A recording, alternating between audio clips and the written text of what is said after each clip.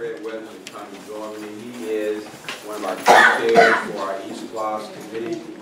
Mr. John Eunice is the other co-chair, and he cannot be with us tonight. And Mr. Wes Taylor, Lieutenant of Lowndes County, is working tonight, so he cannot be with us tonight.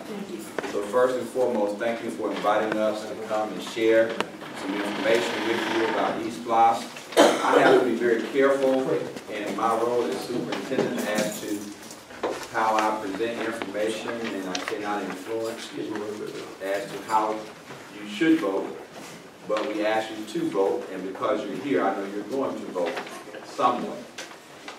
E-SPLOST, of course, to answer a few questions, E-SPLOST is not an additional tax. If E-SPLOST passes, it will be a continuation of what we're already doing.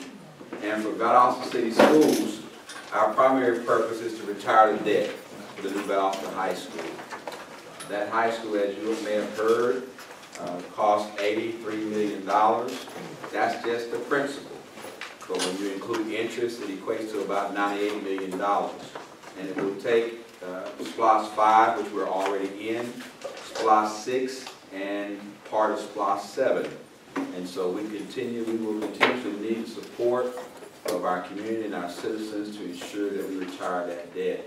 If you drive around Valdosta and look at our schools, you will notice SPLOST at work and previous SPLOST at work. S.L. Mason Elementary School, E-SPLOST dollars. W.G. Nunn, E-SPLOST dollars.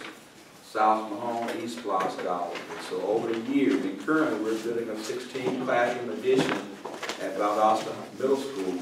Those are E-SPLOST dollars as well at work. And so the beauty about E-SPLOST is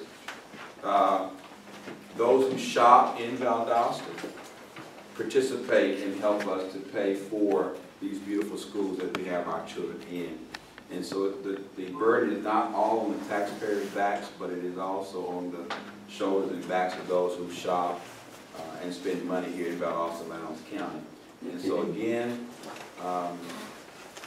as I know you will, you're going to vote. Please vote, encourage others to vote. Mr. Weatherton can say a few more things that I cannot say because he's serving as a committee person, chairperson. Mr. Sam Allen is also on our committee, and he can say a few more things that I cannot say as well. But on behalf of the Valdosta City Schools and the Board of Education, we just thank you all so very much for your support over the years. Thank you very much.